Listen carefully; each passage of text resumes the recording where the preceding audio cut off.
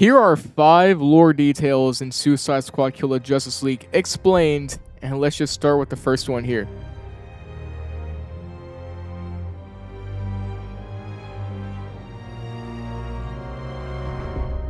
Okay, let's just start with Brainiac taking over the Justice League in this game. A lot of people are wondering about that, and it is explained in the game via the Codex audio logs. So it's very interesting on how the Justice League was taken over by Brainiac, and it does make sense, I guess, but it's at the cost of making Superman look kind of dumb. But basically what happens is that Brainiac lands on Earth and contacts the Justice League and gives them the false pretense of having peaceful negotiations. The Justice League discuss the situation in this audio log here. This Brainiac wants to open negotiations aboard his ship. It's a trap. Agreed. That much is apparent. I hear you both, but we have to go in good faith. What if I had come to Earth and... Cal, buddy, I mean, let's be real. You didn't show up in a giant skull. I didn't choose how I got here, Flash. Now, I'll admit it's not the most inviting presence, but if we can avoid fighting altogether, we owe it to the people of Metropolis to try. They know the strength of the League, everyone does. Now let's show them our heart, our compassion. Our recklessness. We can't just leave Metropolis undefended. We'll be in the thick of it, Bruce. Talks get nasty, we toss that thing right back into space. We're in this together, gang. The 5 of us united, there's nothing we can't do. Let's show them our intentions. You know what they say about good intentions, Clark. So there's like 4 or 5 audio logs explaining the whole Brainiac situation with the League, so I recommend watching them on YouTube somewhere. But basically, as we heard, Superman wanted to give Brainiac the benefit of the doubt since he's an alien just like Clark is. And Batman was telling him it's a trap the entire time and that he shouldn't be trusted. But they go with Superman's plan of meeting Brainiac anyway, because the League was confident they can stop Brainiac if anything got out of control. But Brainiac was prepared for them because this Brainiac has already fought the Justice League in another universe, so he was already prepared for them due to that fact. Because the Brainiac we see in this game is the Earth 2 Brainiac, and not this universe's Brainiac. So because of that, Brainiac was able to subdue most of the League without much issue. However, Flash was able to get Diana and escape before they got caught too. Check out this audio tape. Ugh, my head. Sorry, Diana. I broke the sound barrier to get us out of there. If we'd stayed a second longer, that thing would have gotten us all. He got Cal. I mean, how did you even get Cal? Kryptonite, for one. But that's not important right now, Barry. Right. We need a plan. Do you have a plan? Civilians. We need to start evacuating the city. Get as many people as far away from that ship as possible. I'm on it. But then what? Hera, help me. I don't know. So this explains why Flash and Wonder Woman were the only 2 that weren't under Brainiac's control. I always thought it was just Wonder Woman's ability to resist mind control that let her escape like she does in some comic iterations, but she was just rescued by Barry. And this also shows how OP this Brainiac is. I mean, like, this might be one of the most powerful versions of Brainiac just from this, since he can easily stop the League, but he somehow loses to Suicide Squad, but whatever. Now, I don't like that Superman thinks that some alien that comes crashing down with the Skull ship wants to have peaceful negotiations and doesn't consider Batman's plan, you know, considering that he's the strategist of the team. And also, just like, why did you guys have to go to his ship to negotiate? Why couldn't you guys have picked a, you know, safer location, like maybe somewhere outside his ship so, you know, they were more prepared? I don't know why this happens to Superman a lot. In the Apocalypse War movie, the same thing basically happens where they listen to Superman and as a result, their whole universe is legit destroyed and Barry had to reset the timeline. So yeah, the whole situation is just kind of questionable. But that's basically how the League gets caught by Brainiac. It is interesting. I do love hearing the League talk as a team from these audio logs, but yeah, sucks to be the Justice League in this universe.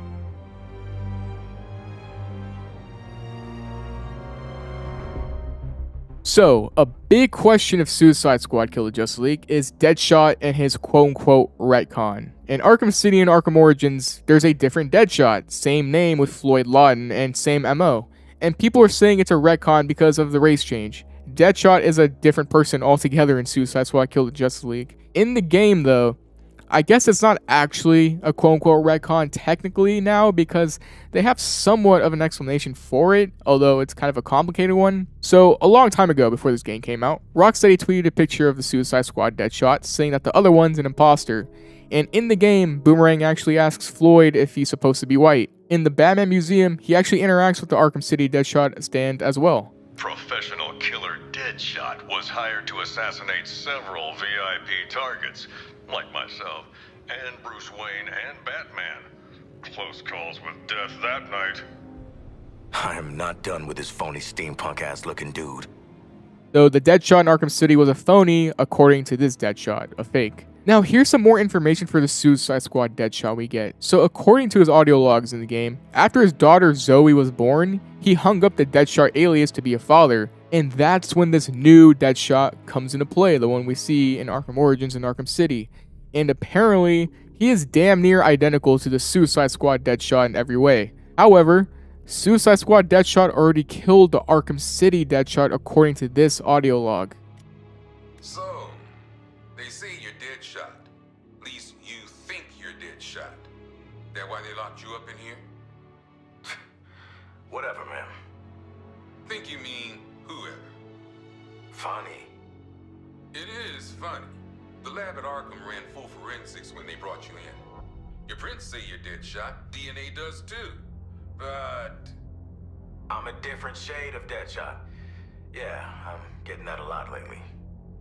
you got any theories? Look, buddy, this thing's a mystery to me too. One I plan to work out. Just tell me when I get to see my daughter. Not for a long time, man. You hurt a lot of folks out there. Hell, you killed that other Deadshot.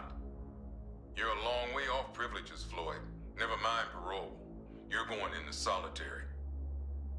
Now, in the next two audio tapes, Floyd does actually mention how he killed the other Deadshot. He was tracking down the Arkham Deadshot and killed him, barely surviving the encounter since the other Deadshot barely missed the Suicide Squad Deadshot. But there's more, apparently.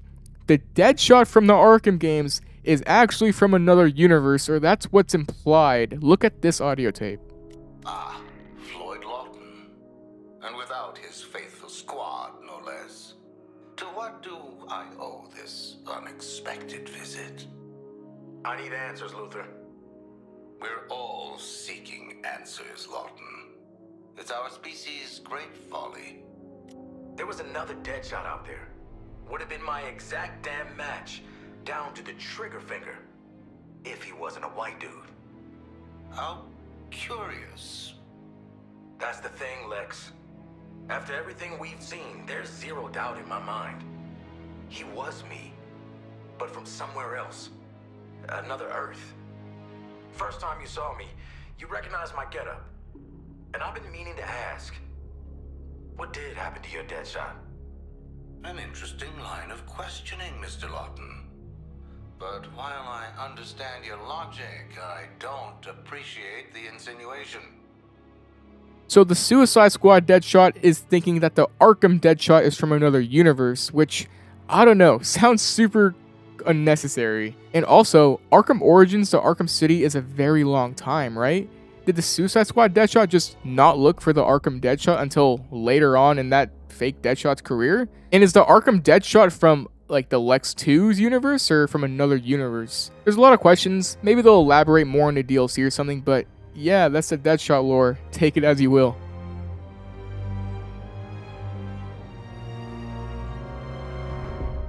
Batman joining the Justice League.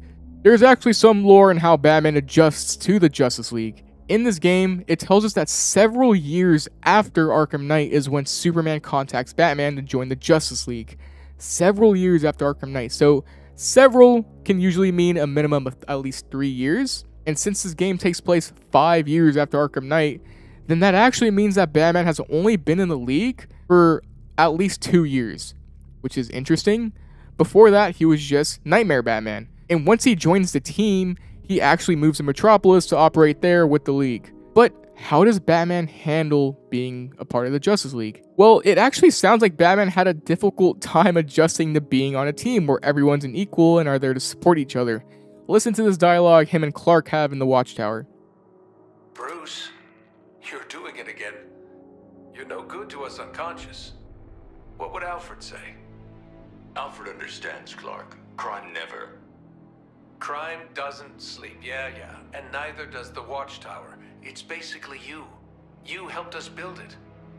It's crime never sleeps. Of course. Listen, you've got the support of the League now. This fight isn't yours alone. That's the commitment we made. I'm not ungrateful, Clark. And the League is working. I just need time to adjust. You know, Pa used to say to me, don't ask for lighter burdens, ask for broader shoulders. Cute. And easy to say when you can carry an entire planet on your shoulders. Very funny. Look, you're a smart guy, Bruce. The smartest guy I know. But you've gotta let us help. Ah, you're right. I'll take a few hours off to sleep. Happy? Elated. Just do me one more favor. Take the cowl off first.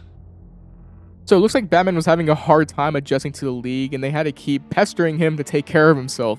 It's really cool. There's another one where Flash and Diana make him say this cheesy hologram speech in the Hall of Justice for Justice Day when he doesn't want to do it. So it's pretty cool. Rocksteady did a really great job in characterizing the League in these audio tapes.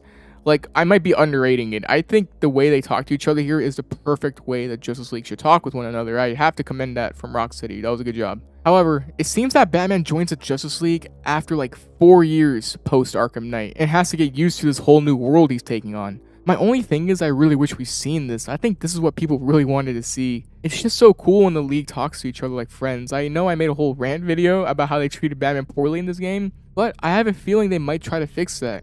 We'll see though. If they do try to bring back the League and actually write it well, I might have to apologize for that video. Maybe. If the writing is good, like I said. Also, one last thing. It sounds like Batman may not be an original Justice League member in this universe. Superman asks him to join the Justice League, according to Jack Ryder. Maybe implying that the League was already established first and then Batman joins later on? I don't know. I hope that's not the case because it seems weird for Bats to not be an OG member. But we'll have to wait and see if they ever elaborate on that.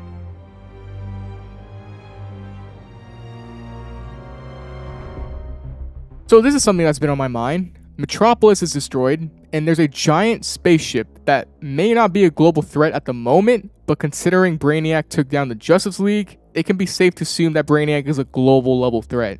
So it begs the question, where are the other DC heroes and why were they not contacted before the Suicide Squad? This game confirms that other superheroes are active and do exist in this universe. For example, Zatanna has posters all across the city. Zatanna is an extremely OP superhero in the DC universe. She might even be stronger than some League members. Where is she during all of this? She could definitely help. Another one is Green Arrow. Although Green Arrow isn't as strong as Zatanna. Still a superhero, his building's in the game, and we know Green Arrow exists because there's an Argus agent that actually name drops Green Arrow. I don't think it's that weird. Like, okay, head of a shark, but that body's all man. Hey, for what it's worth, I think you're cooler than Green Arrow. And not only them, Aquaman also exists. There's Black Manta pictures on walls across the city that confirm Aquaman exists, since you can't have Black Manta without Aquaman. And also, Harley and King Shark actually have a conversation about Aquaman here. Sharky, what's Aquaman like? Why does everyone talk about the Atlantean? He talks to my fellow sea creatures, it's some kind of wonder. Meanwhile, I talk to you surface dwellers all the time, and no one makes a big deal about that. Hey, if it makes you feel better, Shark, you're one of the weirdest damn things I've ever seen. Thank you. And I can go on and on, like for example, Peacemaker exists in this universe now. You can find his logo and stuff here on the wall, but he probably couldn't do anything. But my point is, pretty much every DC hero exists in the Arkhamverse. But I guess like you can explain it, so maybe Aquaman in this universe doesn't go to the surface as much. Maybe he's just really invested in the sea and Atlantis and doesn't care what happens beyond that. Green Arrow, I mean, I guess you could chalk it up to him not being able to do anything really. Zatanna, I don't know. Maybe she's off on an adventure with Constantine or something.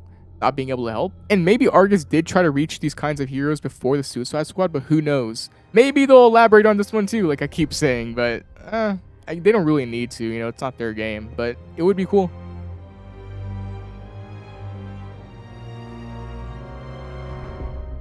The final one, where is the Bat Family?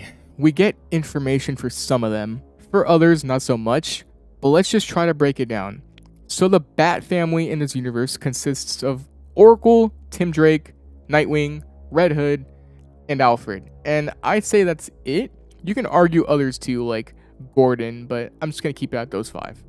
So the first one I want to get out of the way is Alfred. That Superman-Batman dialogue I showed you earlier confirms, or I guess heavily implies, that Alfred is still alive and well. Superman and Batman bring up Alfred in their conversation in a present tense, so to speak, so Alfred at the time of that dialogue is doing okay. But with the events of the game, that can change. What if Batman went after all his allies? And I bring this up because of this hologram scene in his Batcave. So in the scene, it's Batman basically telling Tim Drake, aka Robin, that the League has gone rogue and tells him how to stop them. However, we see in this scene that Robin's mask is on the floor with blood around it, heavily implying that evil Batman killed him.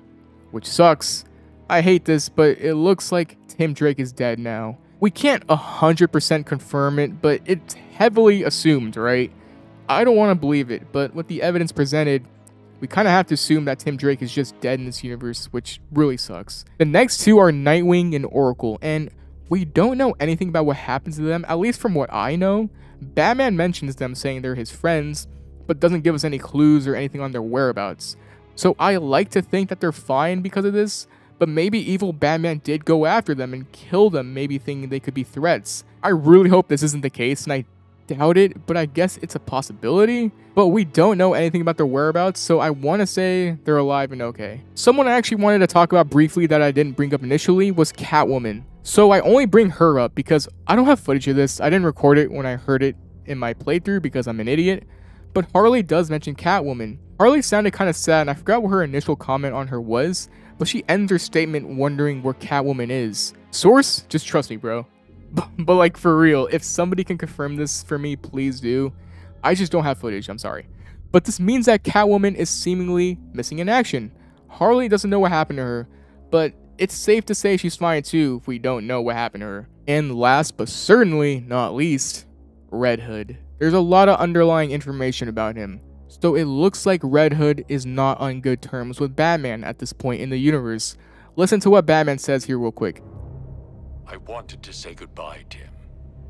After everything, I'm proud to call you, Nightwing, and Oracle, my friends. So Bruce brings up his friends, Tim, Nightwing, and Oracle, but not Jason. This can be telling. It looks like Bruce and Jason aren't on the best of terms, likely due to Red Hood being a killer and Batman, you know, not being a killer.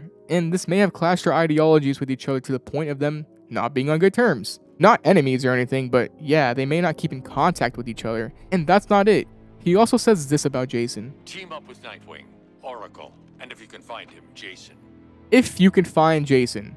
So this implies that Jason is not in contact with the entire Bat family, not just Bruce. Jason is a lone wolf in this universe, it seems. He does his own thing, separate from the Bat family.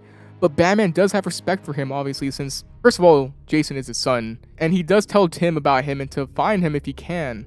But it looks like Jason in this universe has some beef, maybe, with the Bat family, but they still will contact him if the situation arises. Interesting take, and it's a shame we don't know more.